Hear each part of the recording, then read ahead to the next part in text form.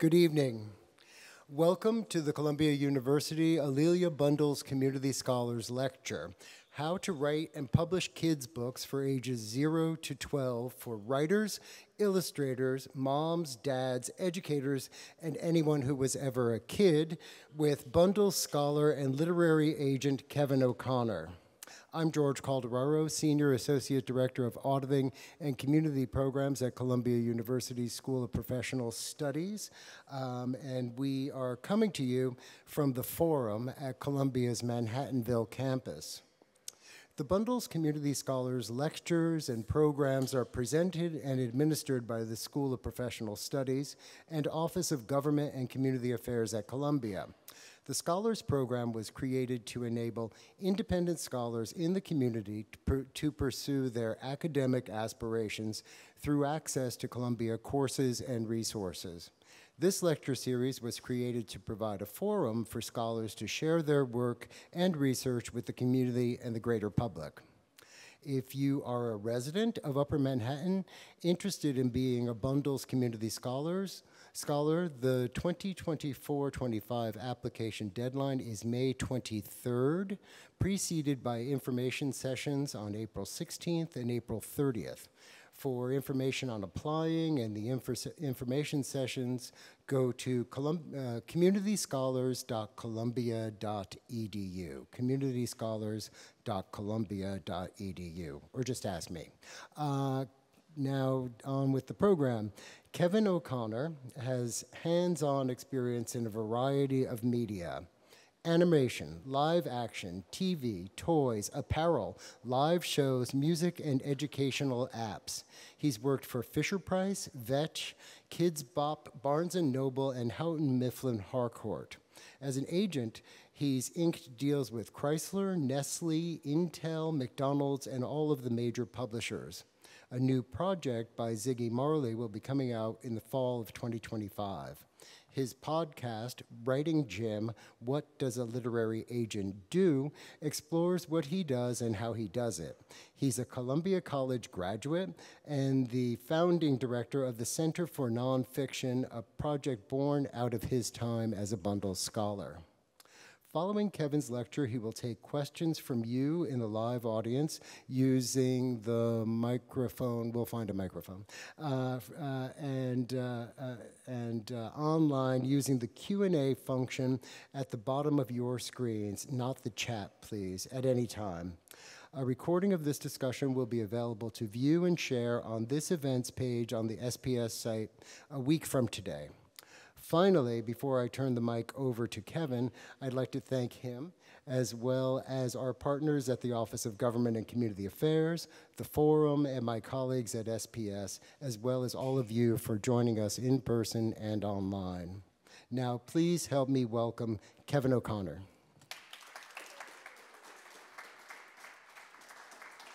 Thank you very much, George.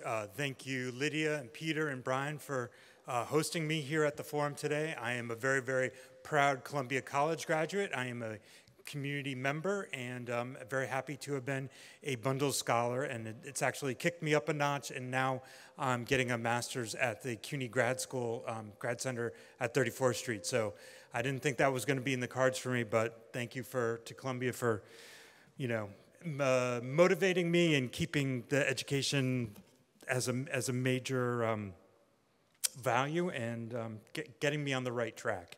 So I have a couple of slides here. I can talk too fast sometimes, so tell me to slow down. There are a couple of parts that I'm going to ask for some feedback from you about. Love to get your point of view on some things. As a business person, I always like to start off with the big macro level. So just basic census information available via your government. There are 335 million people in the United States, and about 22% of them are kids 0 to 17. And why that's important for publishers is that even though kids are just 22% of the overall population, they account for 31% of trade book sales. So you want to go where the water is warm, this is the place to do it. We've done a very, very good job as a nation of telling parents and teachers and kids themselves that learning to read is important for their education. It's a real step up, and there are many other great values that come from it, and it's reiterated in the numbers. One of the secrets that make kids' books so important and special and do so well economically is schools and then the libraries that are attached to schools. So there are about 130,000 schools in the United States. About 90 to 95% of them have a library attached to them, and there are about 20,000 individual libraries in the United States. Now just think about it. If you had every library in the United States buy your book, that's 120,000 books right there. It's like you're golden. You're already making royalties. But the picture isn't all rosy. Coming out of the pandemic, we've seen some losses in terms of kids' books. Kids are less likely to report that they are reading for fun. The sales are down overall for kids' book about 3%. And in particular, the middle grade novel is having a lot of pressure against it. There are a couple of reasons for that. One reason is Barnes & Noble isn't taking hardcover books for middle grade anymore. It's been much more difficult to promote books since the pandemic to kids. And kids have a lot more things to do with their time than they did when I was a kid. Those are all definite pressures. And there's also a big demographic change that's going on in the United States. So in about 2008, there were about 4.3 million kids born in the US, and we're down to about 3.66 million as of last year. So just some natural changes in the demographics, goes up and goes down, but that is definitely impacting kids' book sales. As somebody who's worked in the toy industry for a long time, we talk about ages and stages, and talking about what's developmentally appropriate at different times in a kid's life. I'm going to show you how I see my local Barnes & Noble. This is how I see my local Barnes & Noble. I see it as a series of age groups. The number one way that a parent shops for a book is by age, and so the merchandiser and marketers have put it together so that it's easier for a parent to go through and find something that's like. You might experience the kids section more by format, with parenting on the outside of the aisle, picture books along a back wall, board books, which are those nice thick books that kids can gum right there next to picture books. Leveled readers, that's as kids are getting to be able to read on their own. They're reading lots and lots. Chapter books as they get a little bit older. Middle grade, and then this kind of promotional area, which is very seasonal. There's a dads and grads moment in May and June. There's Mother's Day. There's the holidays, and those really drive a lot of the sales. Kind of taking a page from Sesame Street, we try to think about all the different parts of a toy or parts of a book and how they come together for the needs of the child. So I used to have a boss at Sesame Street who would always ask, what's the gestalt? What's the gestalt of this toy? How does it all come together? So I'm not going to keep this up here for too long. I will have this on my website, www.o'connor.nyc, that you can download on your own. But this is kind of how you might want to think about the different ages and formats and economic constraints that are on different kinds of books, and then how that relates a little bit to what the kids' developmental needs are. I'm going to talk about two formats in particular tonight. I'm going to talk about the picture book, and I'm going to talk about the middle grade novel. Some of these other formats are more publisher-driven, and I'll have some pages in my appendix that you can download that have a little bit more information about that. And then young adult is kind of beyond me. I don't really get young adult. I kind of max out at 12. So this is where I need your help. Here are some covers taken from Amazon and Barnes & Noble of best-selling current picture books. What do you see? Go ahead, please.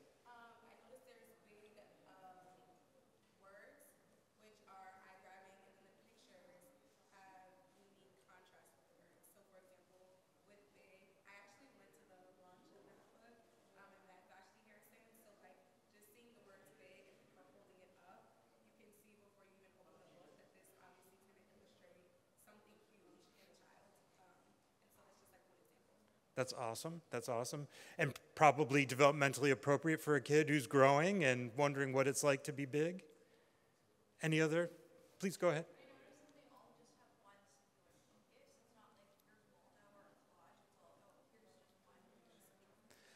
So very much focusing the child's eyes on one or two characters, not a lot of clutter, and usually even the characters pulled up in front, so it's clear what's the background and what's the foreground. You can see here they actually use muted tones so that the bad seed pops. That's great. Any other observations? Bright, inviting, cartoonish colors. Bright colors, cartoonish almost. Lot of explanation points, a lot of excitement. Big titles. You can read across a room. Part of that is for merchandising on a website. Like when it gets shrunk down on a website, it's really hard to tell what it is. So you want to make sure that there's a big graphic element and that the title is really big. It's cute. Cute. What makes it cute?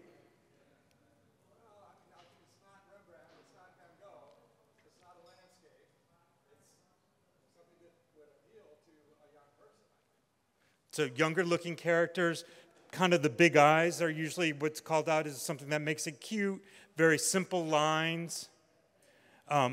What I see here is I see a lot of humor. I see some transgressive projects, like I Need a New Butt, that's gonna crack kids up. I see dinosaurs and bedtime, which completely developmentally appropriate. The number one way that any family uses a picture book is at nighttime, so getting the child ready for sleep, getting them into that routine is really, really important. I see friendship. The subtitle here says, A Tale of Friendship and Bravery. Down a Hole, that looks like a friendship title to me as well.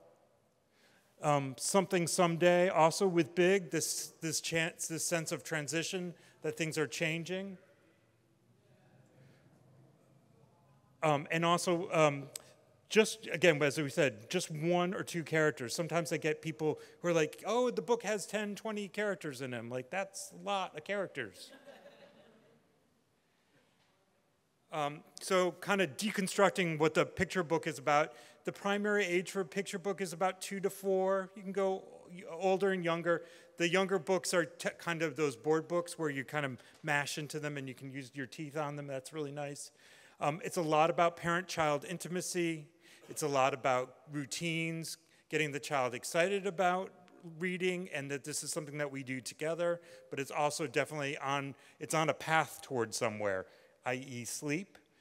The magic of it is read it to me again.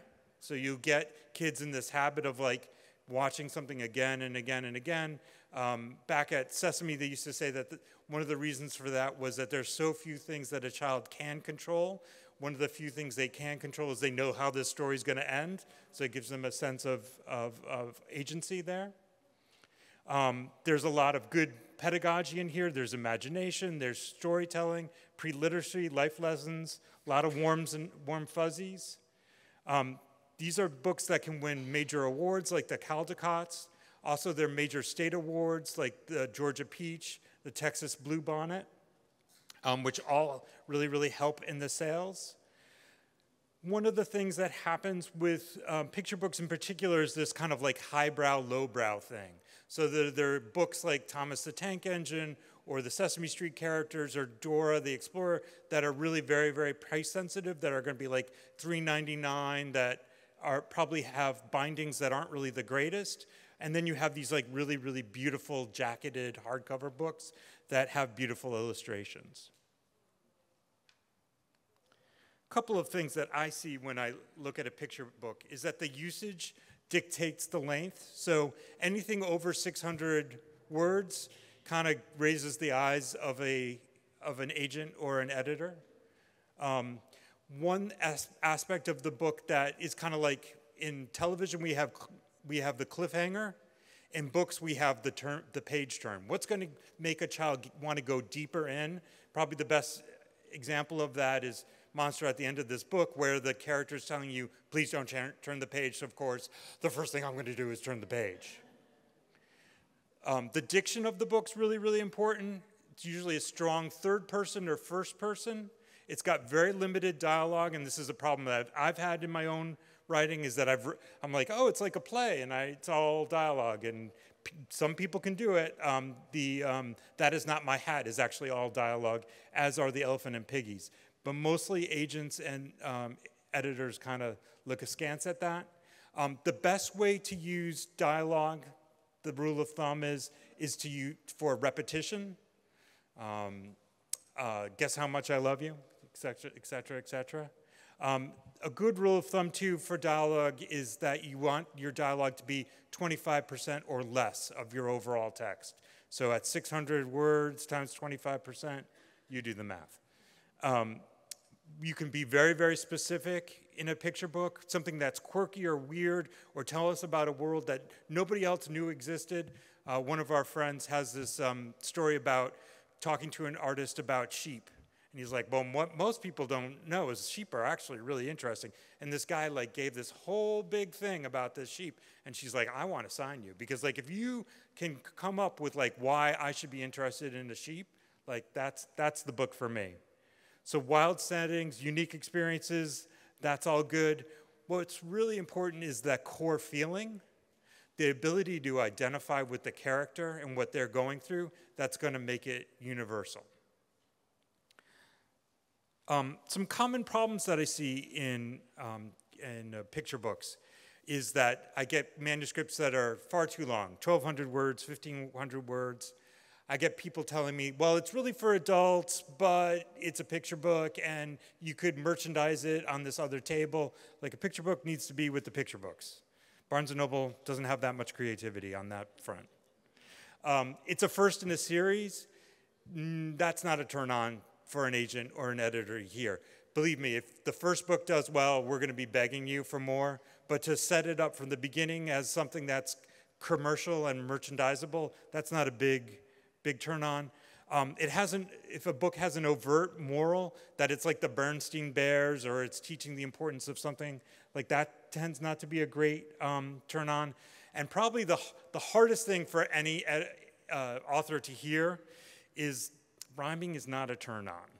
Rhyming is a huge turn off when it comes to agents and editors. I get very, very frequently editors telling me that the rhyming isn't perfect, so that they don't want to play with it, they don't want to edit it, it doesn't scan. So if you go back to high school and remember there's iambic pentameter, there's dactylic tetrameters, like da-da-da-da-da.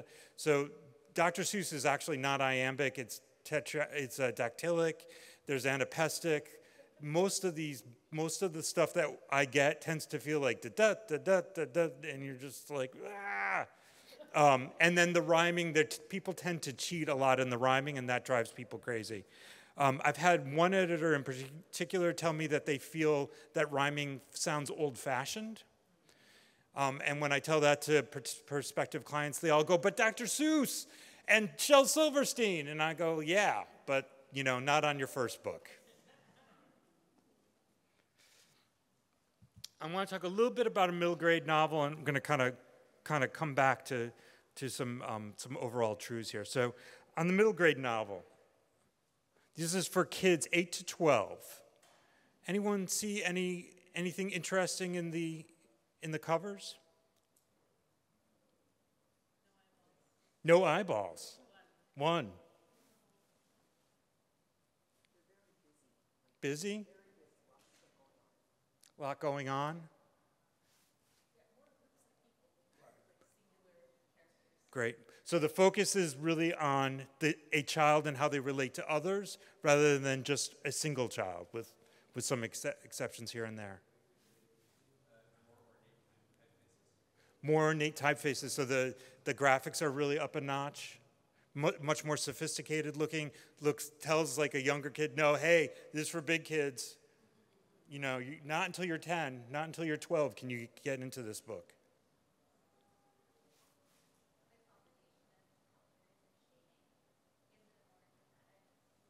Feels more dramatic? Does it make it feel like more is at stake? Yeah. They actually have like stamps of approval, like the New York Times. This one said this and that. That's great. Yeah. So a lot of the merchandising and marketing is about establishing authority, authenticity, and awards. What third parties say about the book? You know, having the Newbery there. That's really, really important. Is that for the libraries? Actually for the consumers. It's for the parents. It's like I can turn off my head if like Caldecott or Newbery said it was okay, it's going to be okay.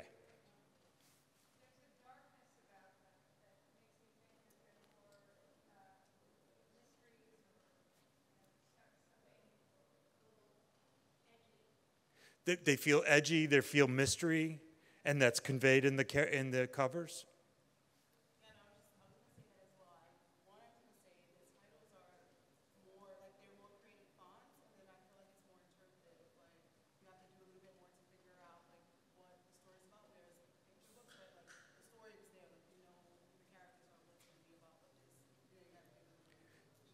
So you have to dig deeper. You actually probably have to pick up the book and dive into it a little bit to really get a sense of what's going on, what's at stake.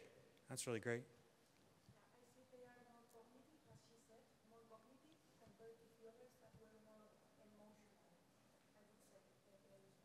That's great. That's great.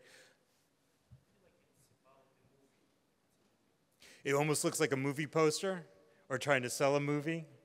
That there's an adventure going on, something that you'd want to dive into.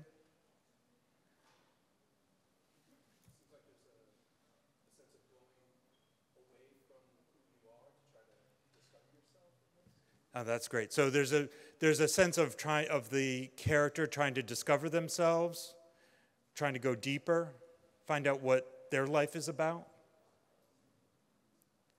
Eric?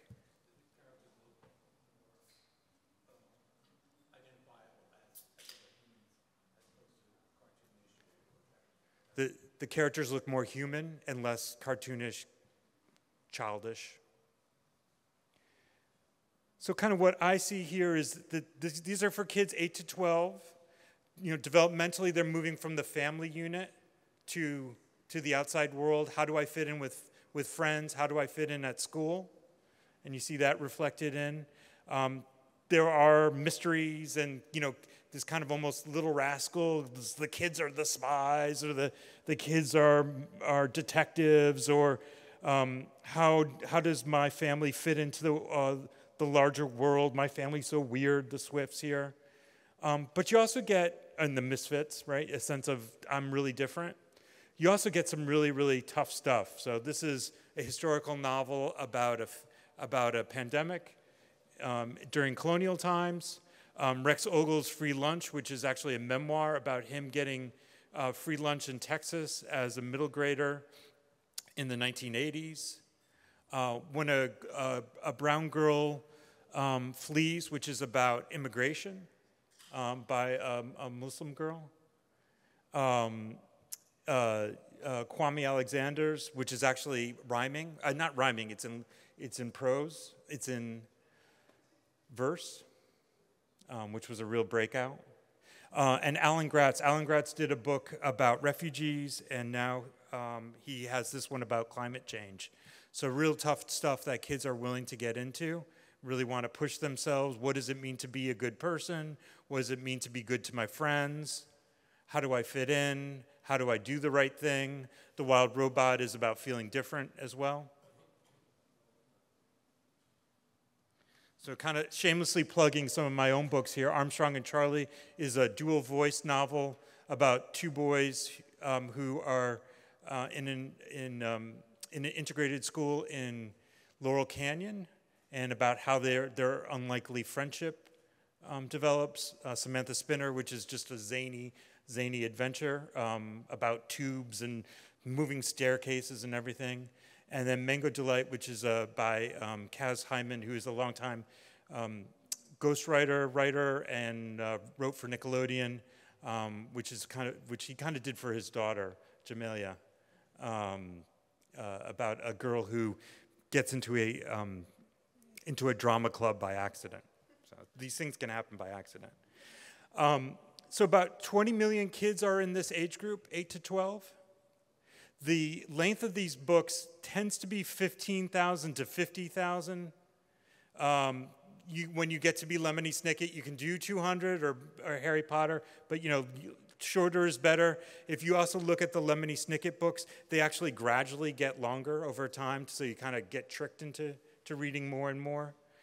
There is a total identification with the hero of the book and the child who's reading the book. So the child who's reading the book should be the same age as the hero. So when do you read Tales of a Fourth Grade Nothing? Well, when you're in fourth grade, because when you're in third grade, well, fourth graders are really big, and when you're in fifth grade, fourth graders are really, really babies.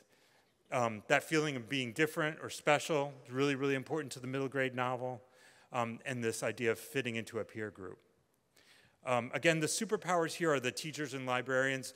The kids change, but the teachers and librarians stay the same. So if you have them advocating for you year after year, really, really important. And the number one thing that any editor talks about in a kid's book is the voice and that sense of a world that you're building for them. Do I believe it? Do I care? Does it make logical sense? We just talked about the voice. We talked about the age of the character. The time frame, usually in a middle grade novel, it's 1 year or 1 summer, which kind of fits developmentally about how the kids perceive themselves and perceive time. It's about that transition from family to friends. You'll still find this sense of mystery, fantasy, heightened reality, trying to escape. Definitely tough stuff. What are some moral choices? And finding your way is important. And it can have a first kiss. Some of the problems that I find in projects that come to me is that people say, well, it's for kids, but it's really for adults. I really like to find a project that is for a very, very specific age group and focus on that. Sometimes people tell me that it's middle grade, but it's really for older middle grade. It's for kids 13 to 15, and as our friends at Barnes & Noble will tell you, there's no such thing. It's either going to be on the middle grade table or it's going to be on the YA table. You got to make a decision. You can't have a 15-year-old book, a book for 15-year-olds that's about cutesy animals. That doesn't exist. Definitely having animal characters for older kids doesn't work. And there frequently is a disconnect with the vocabulary. It's either too sophisticated or too babyish. And I always take a lesson from Lemony Snicket, who created a really great conceit, which is a word here that I can't even do it, but like he uses a word and then we'll see a word here that means da-da-da-da-da. So it's a way of getting the kid to know what the word is, but also feeling like they're in on the joke. So what next? What the hell do you do next with all this? Well, I encourage you to read and to write, to join a writing group, and I have some information about that. And then you got to rewrite. And then you got to write a query letter that makes me want to drop everything and read your manuscript. There's a way to research agents, and I'll tell you a little bit about that. And then you just got to get out there and submit. So the best resource that's out there for writing groups and to find out more about formats for kids is the Society for Children's Book Writers and Illustrators. They do a series of national and local events. They can help you find a local writing group. They're really, really great. They usually do an event once or twice a year in Manhattan. Jane Friedman is a really great person to read about how to find an agent, what should be in a query letter, how long your query letter should be, How do you research an agent to find somebody that will be likely to be a good fit for you? And then these 3 websites are ways that you can research agents and find out what they're representing. So if somebody came to me with a romance, I'd be like, that's really awesome. I've never read a romance. I don't know the people who acquire romances. Like, I would just be totally lost. And a lot of the time, that's my answer to things, is like, I just don't have a good reading knowledge of a genre. I don't know science fiction, blah, blah, blah, blah, blah. So using a little bit of research to find out what an agent does, the other projects they've represented, can be really, really important. All that said, there's one thing that I can leave with you tonight, is to really, really focus on characters. So the number one thing I tell my clients is, tell me a story about a character. Tell me what they want. Tell me what they're willing to go to get it. And tell me what happens along the way. That is just so essential. If you stick to that, you'll be published in a moment. So here's a little bit about, here's some of my other projects. Here's my website. I have an open submissions policy. I try to get back to people in 10 days. You can ask me any question you want. I will send you a copy of this presentation. I'll send you the video when it's available. I'll try to help in any way possible and steer you on the right path. Thanks. Great. Thank you, Kevin. That was terrific. That was great. And for those of you who were taking pictures of every slide, that's great. But this will be posted in about a week on the webpage where you found this event. So we'll take live questions. First, if anyone has any questions, just raise your hand and I'll come over with the mic. Front row. For the younger books, do you need to come with an illustrator attached to it? That's a great question. So that comes up a lot. You do not need an illustrator. In fact, not having an illustrator is a plus. There's so many great illustrators out there who aren't writers, and the editor was always looking to make that perfect match. In fact, that's the story behind A is for Audra, is that we had this manuscript that was really great by John Robert Allman, it's a salute to ladies of Broadway, and 2 people at the publisher had been following this guy, Peter Emmerich, who does caricatures of mostly divas. So they were like, this is the guy that's got to do it. And it just felt like a match made in heaven. It was a real magical moment. You're welcome. Do you have any interest in historical fiction? I have a historical fiction middle grade book that went out of print, and the publisher very kindly gave me the copyright. So I'd be happy to talk about it. I'll have an open mind. I don't know very much about historical fiction. Okay. Thank you. No problems. Hey, you mentioned something about a change that Barnes & Noble made in the 2000s in regards to hardcover books. Can you tell us more about that? Sure. So now I'm going to get in trouble. So this is actually public. So the Barnes & Noble, for the middle grade novel, now takes paperbacks over hardcover books. And that makes a fundamental difference in the amount of royalties that somebody can earn. So it used to be that Barnes & Noble would buy, for the entire 600 stores, 3,000, 5,000 copies of a hardcover book. If you get 10% of the suggested retail price, and the suggested retail price is like $20, that's $2 a book times 5,000 units, that's $10,000 that you're going to make. Now, if the book is going to be $7.99 as a paperback, and you get 6% of $8, that's 48 cents times even 5,000, that's not as intriguing to a publisher or an author or an agent. Yeah, how you doing? Thank you. Do you publish mid-grade books that are in comic book form?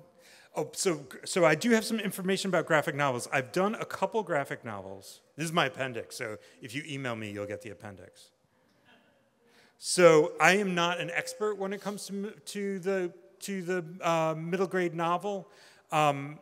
It's kind of a head scratcher for me. Usually the format looks like when you submit a middle grade novel, a graphic novel, it should look like a screenplay. You don't need to have an illustrator, but it helps. Usually they come out in paperback first or paper over board, and so the royalties aren't as great for an author or illustrator or an agent, but it's a huge market and it's growing. The rule of thumb now is that teachers and parents and librarians are like, get the kids to read anything. A comic book, a graphic novel, that's all good.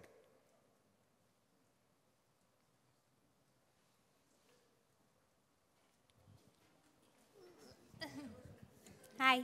Apologies if you touched on this. I was following along on the Zoom while rushing over here. Do publishers ever share categories that they're looking for, like a request for proposal of categories? I don't know, Mother's Day books or what have you. So Twitter, which has a new name, I guess, used to have something called the manuscript wish list. So sometimes people will put out, like, they're looking for, usually they'll say an author, this author crossed with that author, something like that. It'll be very, very specific, like vampires on the moon. Like, in general, like any holiday is always going to work because there's a way to market it. That's I can't undersell that. Like, having a reason that you have to buy this book now really, really makes a big difference.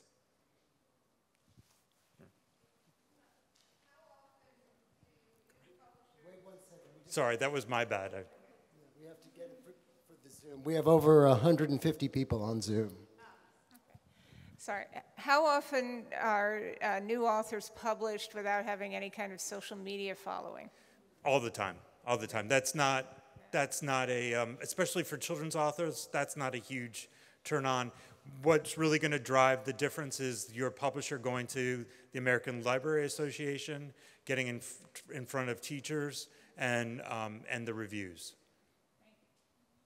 I have a situation when I didn't write a material, but I happen to own it under work for hire agreement.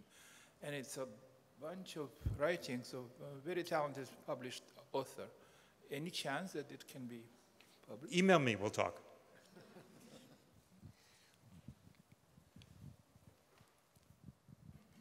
You mentioned that rhyming books are kind of a bit passé now, kind of the Dr. Seuss style of doing things. The rhyming? Like rhyming is just kind of like something, other things like that, which maybe all of us kind of grew up with, but are not really... I think rhyming's the biggest one that comes to me. That is like, I probably get 5 or 6 rhyming projects a week, and I'm like, And I've actually been able to agent a couple, and I am always just like crossing my fingers that I don't burn bridges with editors when I send them out, because they tell me don't do it.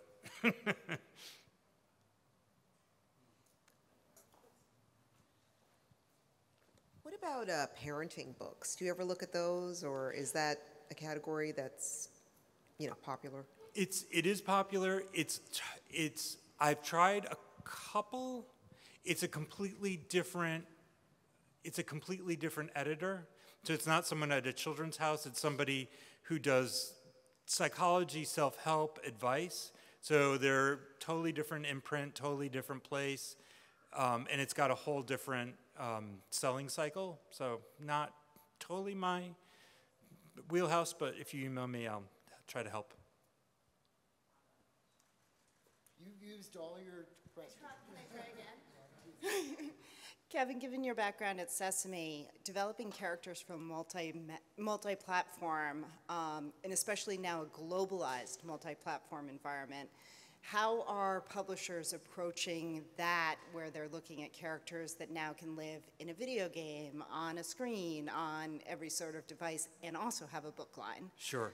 So the great thing about publishers is they don't go after other subsidiary rights. Like if a publisher offers you a deal for like television theme, run away.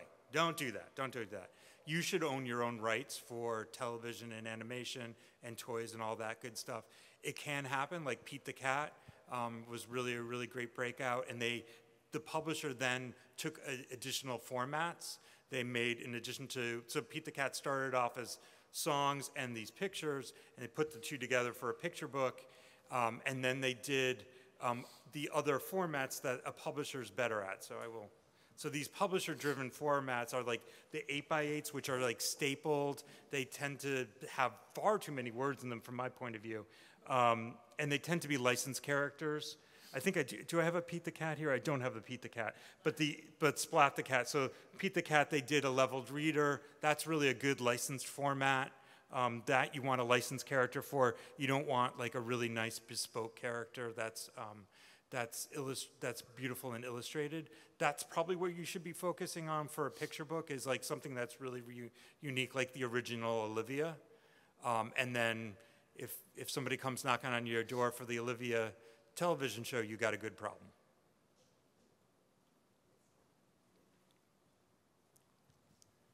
I have to imagine you wouldn't be able to be too specific about this, but if there are things that like have recently come to you that just felt really fresh or inspiring, could you speak broadly about what kinds of things those are and what kinds of things are interesting these days?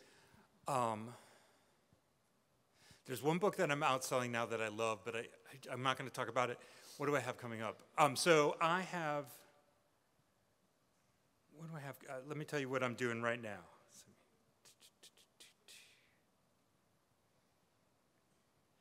So this book just came out. I'm never going to find it, of course.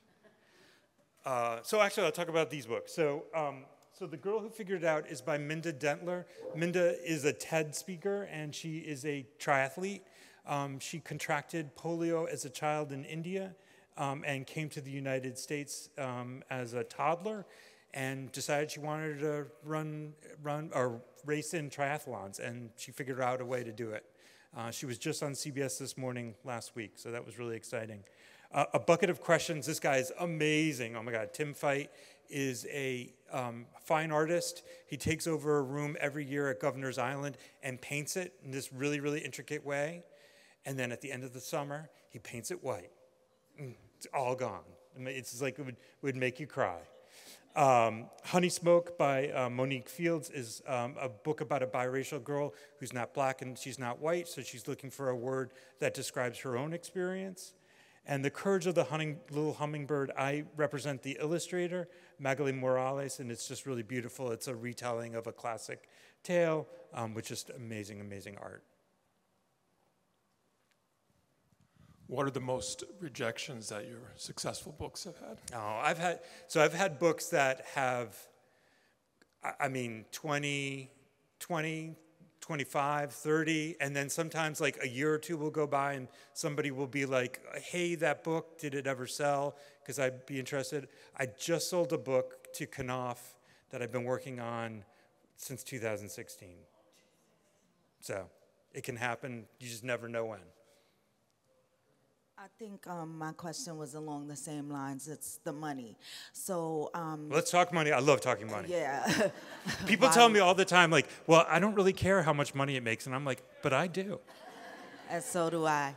So I wanted to know, in terms of self-publishing or bringing the work to an agent or a bookstore, where might an author be most lucrative? Sure.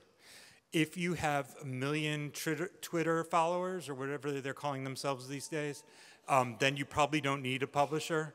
If you self-publish, it's really, really hard to get the discovery necessary to get people to buy it. And the big outliers there are something like 50 Shades of Grey. So some of my colleagues are here from Nook. We worked on Barnes & Noble's answer to e-reading. The e-readers, the content on e-readers tends to be very, very dirty. That's like what really sells. Not children's books. That does not sell in e-books. In fact, we did some research with moms, and moms was like, I'm not going to give my child my Nook. That's mine. This is the one thing in my life I have. My child's always in my phone. The Nook is mine. And e-books, that's not a thing for kids.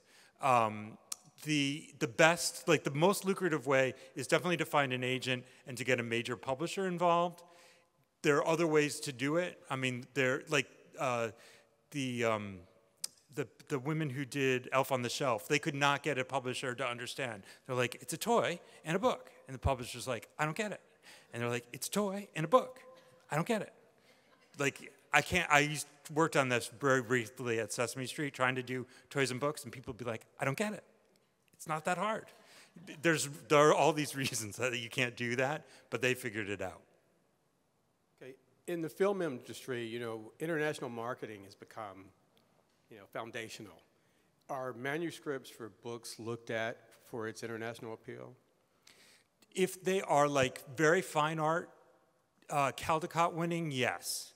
The other countries have different sensibilities than us. If you check out the Bologna Book Fair, oh my God, you've never seen such beautiful books in your life. What they have in Italy and France, like they don't want our books. Like they don't need them. Like if it wins a Caldecott, yeah, maybe we'll take it.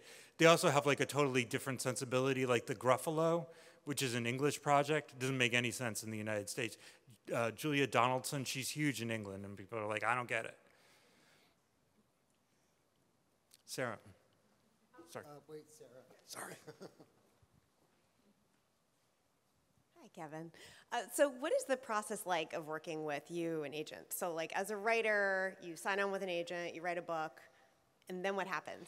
So it can take anywhere from, so the fastest I've ever sold a project is in a day to several years. It just runs the gamut. If you get somebody who falls in love with a manuscript, they're like, I want this manuscript, and you go, that's awesome, let me let other people know, and they go, I will double your money if you take my offer today, and you go, okay, that would be a good thing to do. It can take 9 months isn't unusual of going through layers of talking to different editors, trying to find that right connection. And it's really that trying to find that sensibility of someone who really cares about the manuscript as much as you do. And then the contract usually takes about 6 weeks, sometimes even longer. And then the waiting really begins, because for an illustrated book, illustrators usually have a backlog of projects they're working on. So an illustrated book, usually it will be a year before it gets illustrated. And then from the day that the finished illustration is done, it's another year until it's published. So it takes a long, long time. The Marley projects that I'm working on, when did I begin those? 2022, 2021, like a long time ago. Kevin, can you say anything about the state of nonfiction for kids? That's a great question. So I was a huge fan of nonfiction. I did a lot in nonfiction, and I feel like I've hit a wall with nonfiction. So while I was at Barnes & Noble, the buyer actually noticed this anomaly, that if you look at adult book buying patterns, about 50% of books bought by adults are fiction, and about 50% are nonfiction. But for kids, it's like 90% fiction and 10% nonfiction. They're like, with that big of an anomaly, maybe there's an opportunity here. And so Barnes & Noble really blew out the middle grade area. There was also some changes to the Common Core, which made kids required to read more nonfiction in school.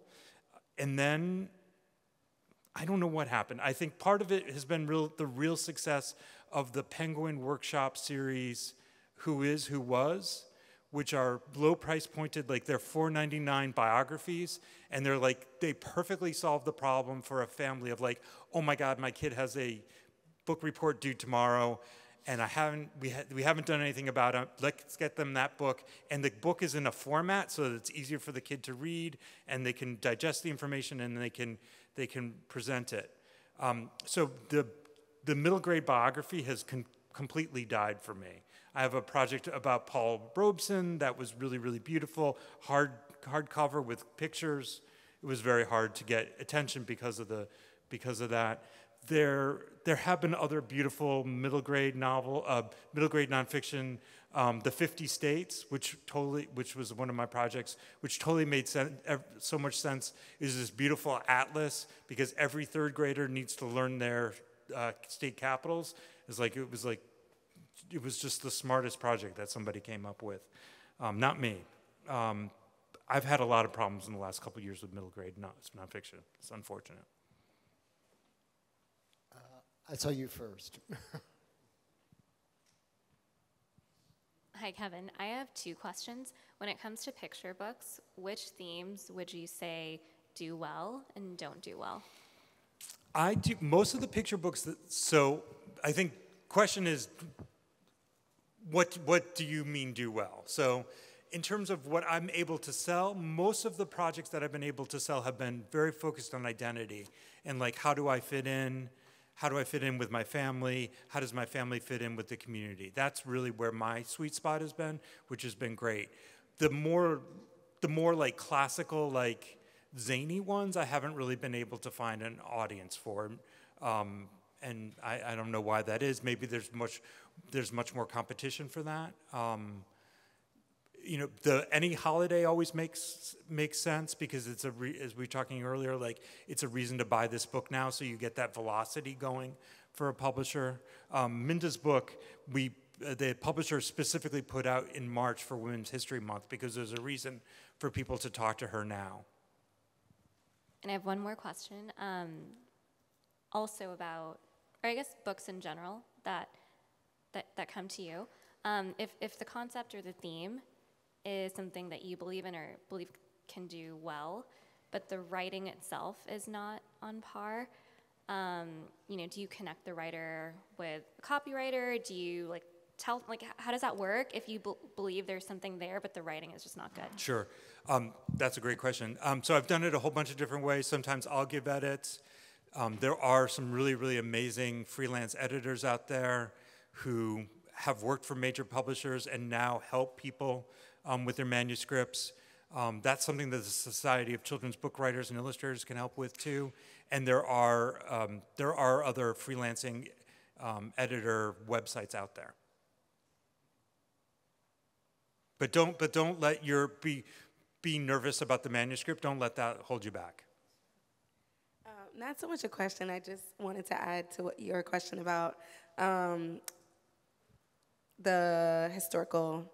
In terms of reading, as a middle school teacher, you know, I've asked my students about their choices when it's like guided reading time. Why are they choosing certain books, first-person narrative or not? And I realized that relatability is so important. Currently, right now, I'm teaching a memoirs unit in writing and reading, and so I just introduced them to Sandra Cisneros, who's the author of House on Mingo Street, and that book was published 10 years before I was born. But reading the excerpt to the kids today, they definitely connected because she writes in a language still that is palatable to them but relatable. And so I realized with some of the memoirs, they're connecting to these authors because they're writing and appealing to the things that they are concerned about, and even the language feels like they are reading from a peer and not from an adult. And so that's like where they want to spend a lot of their time because they're listening to us all day. That's great, thank you.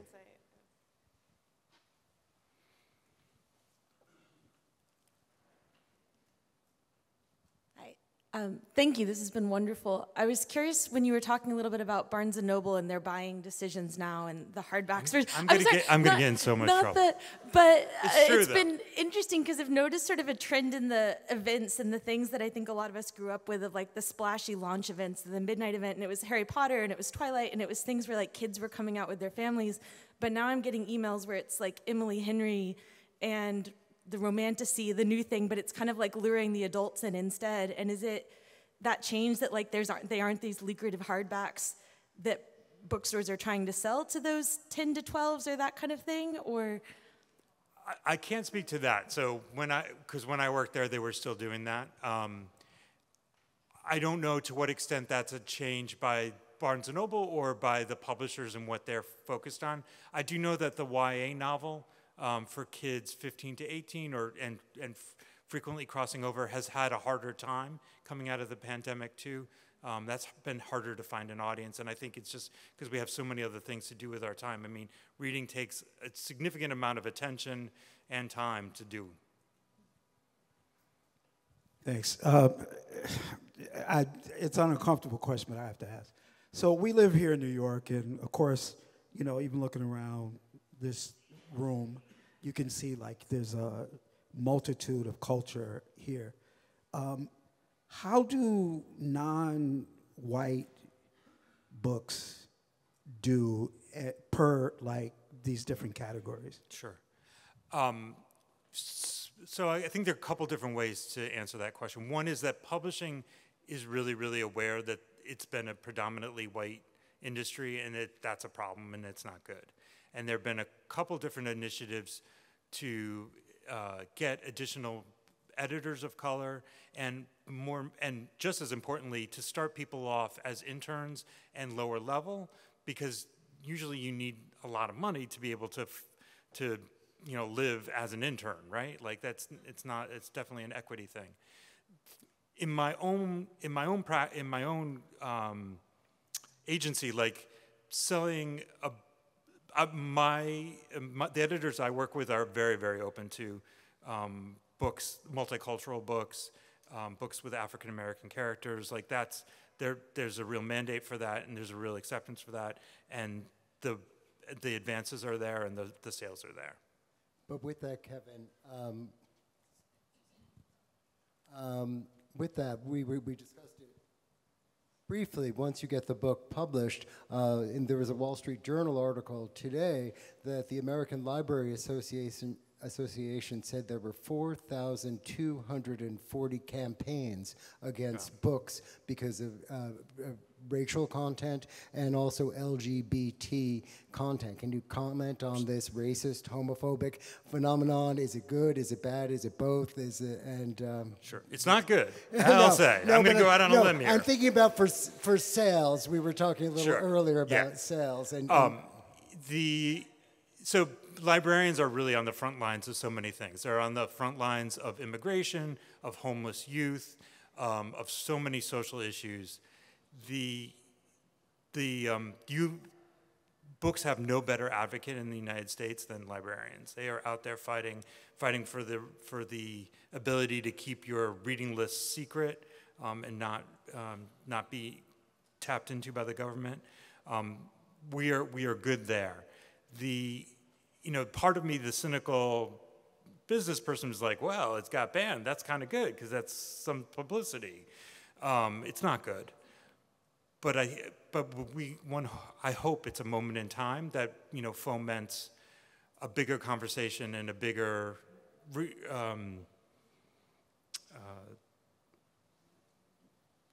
I'm not thinking of the word, determination that we got to do better and we can't do that. And you think about campaigns like the Brooklyn Public Library's campaign to have an online national library for every of kid. Banned books. Yeah.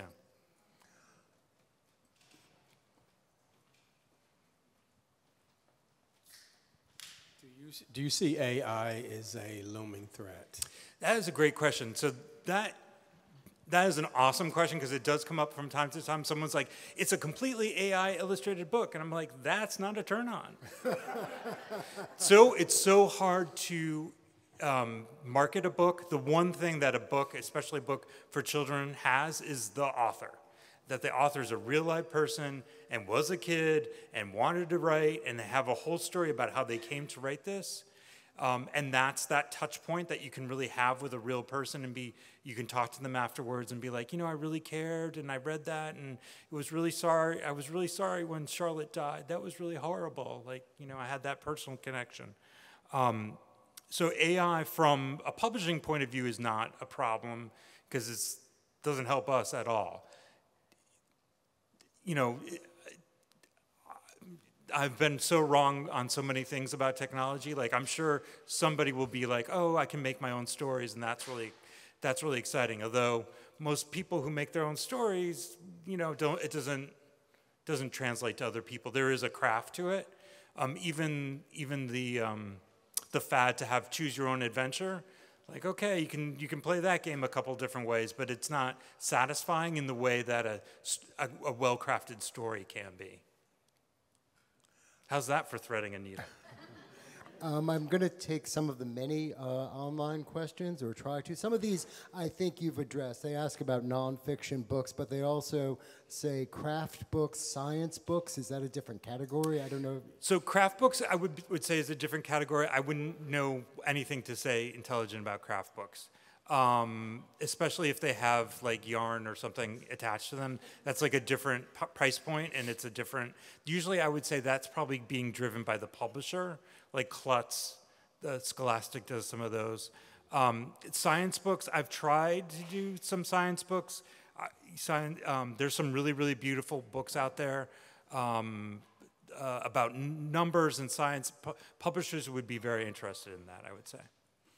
I think you answered this question as well, and there are two related questions, the differences between middle grade novels and chapter books, and then a related question, where do chapter books like Charlotte's Web, for example, belong in the children's category? I have a slide for that. So I would say, so for me, Charlotte's Web is not a chapter book, it is a middle grade novel. And so chapter books are these kind of paperback $4.99 to $6.99, maybe $7.99 books that have very, very limited vocabulary. They're like very, very keyed into the grade of the child and the Fontes and Pinella leveling. That you're going to know that. If you look at I've actually deconstructed some of these and like made a word list. Like they're conjugations of words, but they're not many very unique words. They're like maybe 200 unique words. They'll have they, them, theirs, but most of the words will be just two syllables, one or two syllables.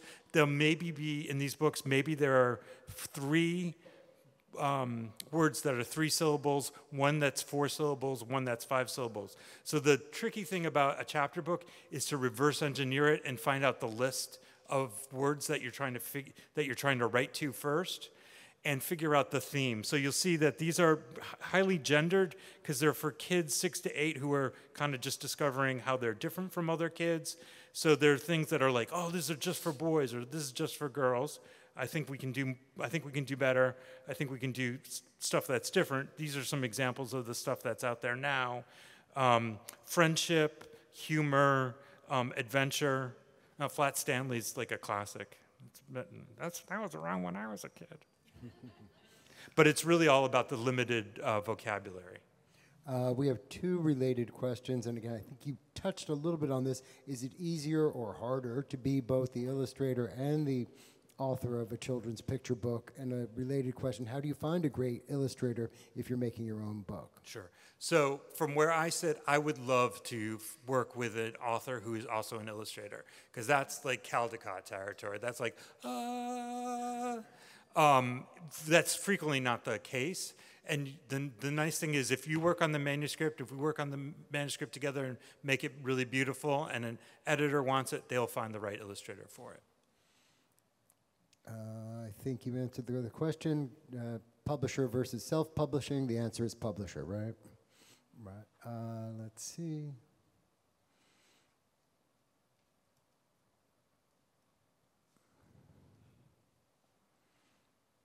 I think you answered this as well. The most unexpected or unique aspect of a children's book manuscript that caught your attention and led you to pursue it. You touched on that with some of the, I believe, with the compelling ones you're working on. Average timeline for children's book ages 2 to 6. You talked about a timeline. Yeah, anywhere from selling it in a day to 9 months, and then it usually takes. If it's just a novel, you're talking 18 months to publication. Picture book, at least a year, at least 2 years, probably more. What about books in Spanish, or maybe translating existing popular books into Spanish? Is there a need for that? That is a great question. Magali Morales, who I represent, she has done several of her books in Spanish, and they have done very well. I'm not. That's really a publisher question at this point. I think publishers would be very, very open to it. I don't know what the stats are about that. And then just some technical advice questions. Is there a template or structure to help you organizing your writing? Is there practical how-tos, editorial revisions? Hang on one second. Let me just see if I can find one that's a little bit clearer than me. So for a picture book, there are some templates that exist out there. I have this one in my appendix, which I can share, which is about how to do a self-closing picture book. So the books are always divisible by 8. And that's because of the way that they're printed. So this is a 32-page picture book, which is going to be 4 signatures of 8. What else can I tell you? And there's ways to do it and how many words there should be on and which ones should have words and which ones should have illustrated. That's a pretty, if you can Google that one and you can find that. And then for some other ones, I send people this. I'm sorry, I'm all over the place. So Story by Robert McKee, which is a screenwriting book, but really, really helps figure out what a 3-act novel should be. Save the Cat, again, it's a screenwriting book, but really, really helpful. And creating character arcs is really great. That is more for novels, but it's about how the wants and the needs of the different characters come into conflict with each other, and how that moves the story forward. So it's not Hero with 1,000 Faces, it's much more character-driven, multiple character-driven. What is the suggested upper range in terms of age, grade, level, and word count for a picture book, children's book? Sure. I would shoot for ages 4 to 8, and I say 500 or 600 words at the most. Because the number one way that somebody's trying to work with it is read it before they go to bed. And you're like, I don't know if it's ever happened to you that somehow pages stick together when it's getting late, and then you skip a page and the kid goes, you skipped a page, and you're like, well, then reread it. Let's see, I think 2 more questions. When signing a new client, are you signing a particular manuscript or are you signing the author? That's great. That's a great question. I usually work on a manuscript by manuscript basis, just because who knows what can happen. But most agents will work with you. I mean, most will sign you for life, and then there's ways to get out of that. But which is pretty easy to do. The last question you're very capable of answering. How do you find an agent again? Right. So go to these websites. The Query Tracker, Agent Query, My Manuscripts. Also check out Jane Friedman, because she has a lot of great insight into that. And you can also email me. I have some insight into that. I think there were a couple other questions from the floor. Some people thought of some. I'd like your thoughts on photographs instead of illustrations. That's a great question. I think photographs can really work. I have not represented somebody who's done photographs, but I think that can certainly work, and Mo Willems has done the hybrid, yeah. And also, as a photographer, I wonder, like, what if I take some of my photos and you can do stuff in Photoshop where they kind of turn illustrate-y looking? I think if you're really, I think that more than looking illustrated, somebody would be interested in a mixed media. So if you look at Ziggy Morales' Viva Frida, that is mixed media. So she's doing acrylic, she's doing handmade clothes for dolls. Like that would really get somebody's attention rather than taking a photograph and just using a filter. I would ask this question. How about mystical books? Mystical books. I would say, let's see. I think for middle grade that can really work. Like that sense that there's a community or there's a secret that the kids are getting involved with. With picture books, I would think it would be harder, and then you'll also definitely get a whole bunch of people protesting against you, which might not be a bad thing. But like a lot of people protested against Harry Potter for the occult aspects of it. I think we have one last question. Make it a good one. Well, I just wanted to ask about the resources. Are those hyperlinks? Like, yes. Will there be an example of an agent query letter there? That is a great question. Jane Friedman might have one, but you can email me and we'll figure something out. I was kidding. Are there any more questions? I'm sorry. Hi. Okay.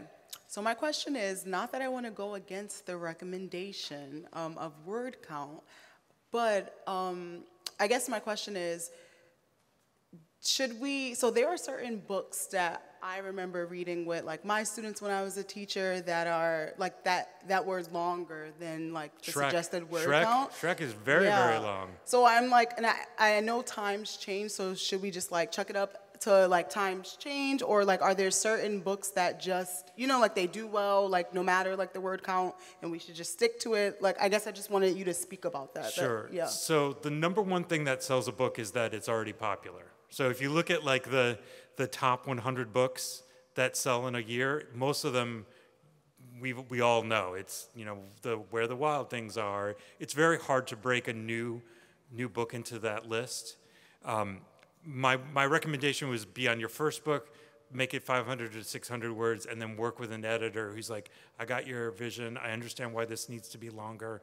The only way to tell the story is to make it longer, and we'll throw caution to the wind. I think it's too easy for an editor to say, no, we can't do that at the beginning. I'm coming.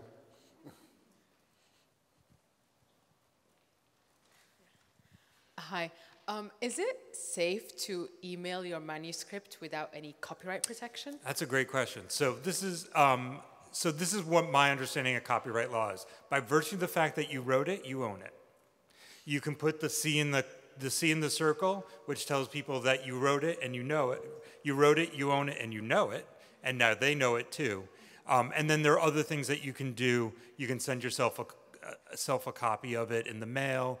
Usually the rule of thumb is to send 2 copies and sign the back and don't open them. So if you have to open them in a court of law, I don't worry about that too much, but those are things that you can do. And then when the book finally gets published, there's a way that the publisher goes to copyright.gov and registers the copyright, which again is just saying, like, yes, the author owns it, and we're giving you notice that they own it. That's a great question. Are there any subjects that teachers or librarians have told you there's a need for more books on? Like dinosaurs have been done to death, but like I'm thinking of things like marine biology or, you know. I don't have much experience talking to teachers or librarians. So what do you guys think? What do you need in your classrooms? I personally would like more. Oh, sorry. I personally would like to see more historical fiction. I just introduced the Watsons Go to Birmingham. And so I think because we're also talking about the civil rights and it being historical fiction, it allows us to discuss it in a safe way that is palatable for them. That's Christopher Paul. The Watsons Go to Birmingham. Yeah. So for me, I would like to see more historical fiction that is still like relatable to them, but still addresses the topics that they do need to learn about. So that's just like my personal desire for kids, because I'm also just not really a fan of the graphic novels. Just thinking about the literary text that they have to read, and we're thinking about like this week is the ELA state exam. And just thinking about the ways that I want them to improve reading. So, you know, I do want to see more versatile reading. Christopher Paul Curtis. I forgot his last name.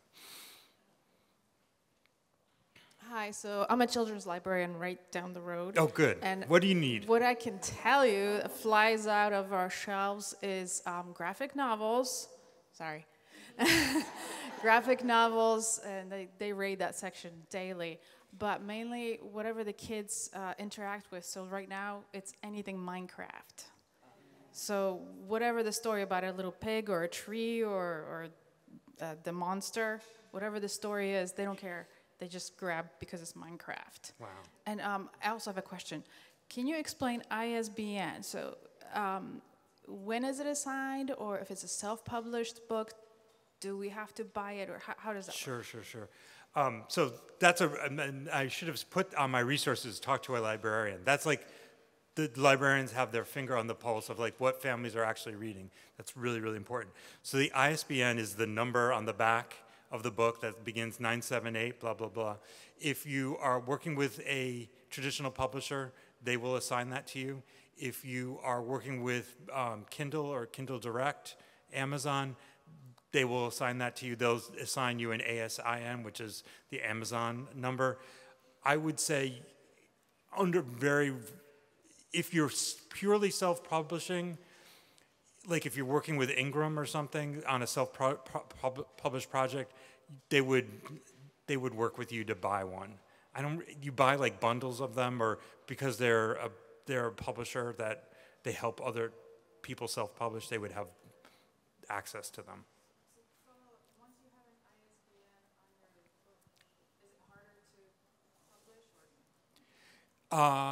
So once you have an ISBN, is it harder to get a publisher involved? Yes. So it's like like if you already publish a book and you send it to me, I'm like, I got nothing. Because the number one way that a publisher gets publicity for a new book is they send it out for review. And if a book's already come out, even if it's just you self-publishing it, it's very unlikely that you'll get a review. And that kind of makes the whole thing fizzle. Another question online. What are the common mistakes first-time authors make? Well, I think we talked about that A with little the bit? rhyming. Okay, okay, good. And this might be related to the banned book conversation, but what is the market like for books that center on religion? That's a good question. Will Mothers for Liberty scoop them up? So HarperCollins, Simon & Schuster in particular have religious imprints, Thomas Nelson. I don't work with them very much, but that is a thing. People do retelling of the Bible stories or inspirational stories or spiritual stories. That is a real thing. All right, and actually in mega churches too. That can be a great way to sell books. Okay, last call. All right, well, with that, please help me thank Kevin O'Connor for a really tremendous talk. Thank you.